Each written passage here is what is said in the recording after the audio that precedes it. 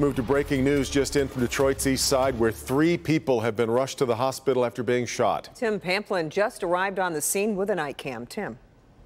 We're on Roxbury at Whittier. The officers placing down some evidence markers right there at the intersection. What I'm hearing, 3 people have been shot on Roxbury. I'm hearing one is a 27-year-old male shot in the head, another victim shot in the arm, the third one we're waiting on.